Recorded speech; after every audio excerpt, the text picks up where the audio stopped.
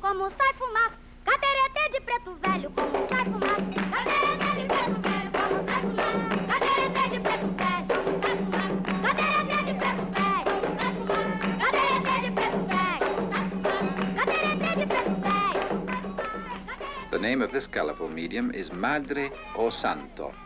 Her communicants are the children of Jurema. The canons of demonology tell us that the great beast, Pan, or Satan, teaches his witches to dance like trained animals. Only here we haven't to do with the demon at all, but Christ, Son of God, and his lieutenant Ogum, or St. George. The point couldn't be made more clearly. In the tensions of religious ecstasy, the rites of magic glide imperceptibly from God to Satan and back again, from the white angels to the black. A Jurema é muito linda, com seu capacete de pena. Chama a Jurema, chama a Jurema, pega a boca, chama a Jurema, For them, worship is necessarily the worship of the church of their Portuguese conquerors, but the expression of religious feeling is the frenzy of the Afro-pagan orgy, the trance-like identification with the natural world of trees and animals, the submerging of the higher consciousness and conscience into a rush of instinctive drive. Possession, whether by Ogum St. George or the great beast himself, remains a physiological fact. In all cases, the characteristic features of the possessed are the same: contortion of the body, facial swelling, the fixity of the eye, bloodless pricks from a needle. The same set of symptoms, incidentally, which were regarded as conclusive proof at the witch trials of the 17th century, a condition for which you could roast at the stake. Ai, quem me deve me paga na porta do cemitério. Those witches are dead. This is Macumba, he who opens the gates of cemeteries. Macumba, who in a different guise desecrated the Victorian solemnity of Highgate Cemetery in London, now presides in the dancing candlelight on the shores of Brazil.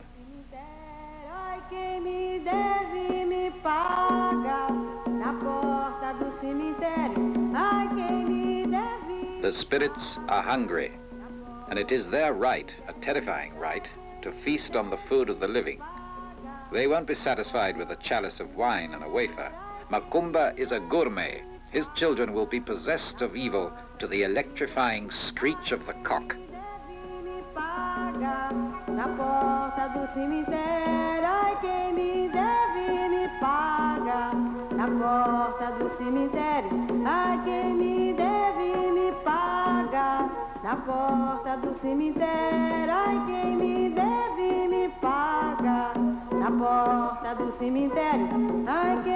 deve me paga. Na porta do cemitério, ai quem me deve me paga. Exu, amor de paz.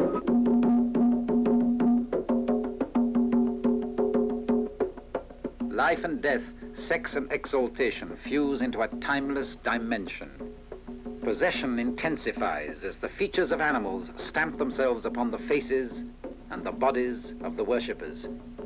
The night air carries the stench of flames, food, sex, and an acrid, unnatural sweat.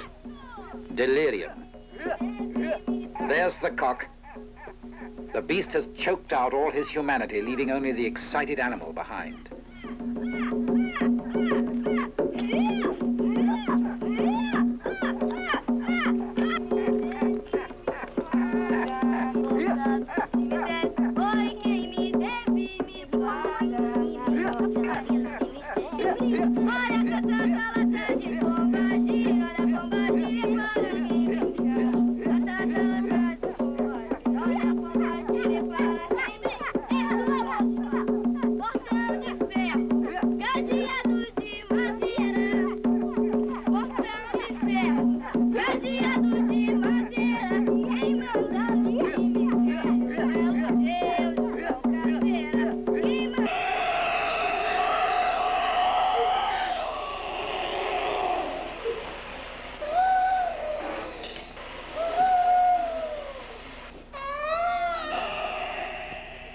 Every morning in Serra d'Arce, near Salerno in Italy, Giuseppina Gonella sits in her private chapel, possessed of the spirit of the glorious Alberto, her nephew killed years ago in front of the house.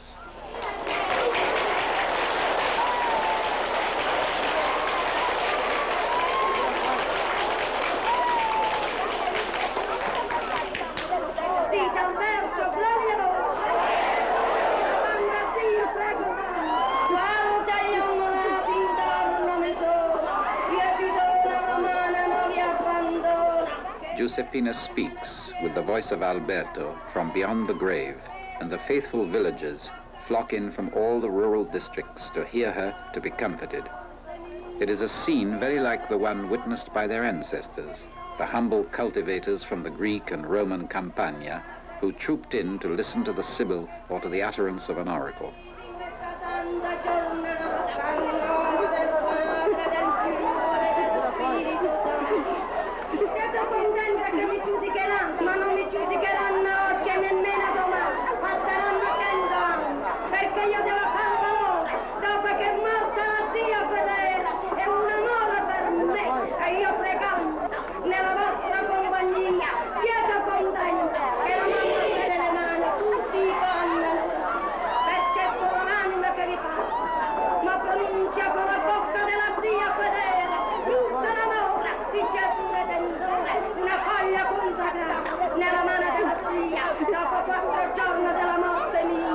Si dirà una donna al mondo che ci ha donato questo dono a Gesù.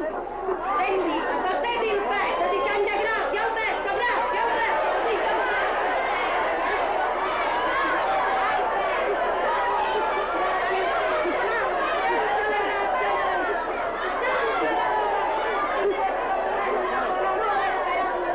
dello Spirito Santo che nulla licenziate dei dottori, il padre e la mamma hanno pianto vicino a me, veramente all'aquila di sangue, e il bambino lo vedete nella gioia della vita, nella grazia che usa nelle mani. Sì, sì, e anche a me questa grazia, Alberto, che io ero finita, con che ridirai, una grande grazia giusto Alberto, solo Alberto,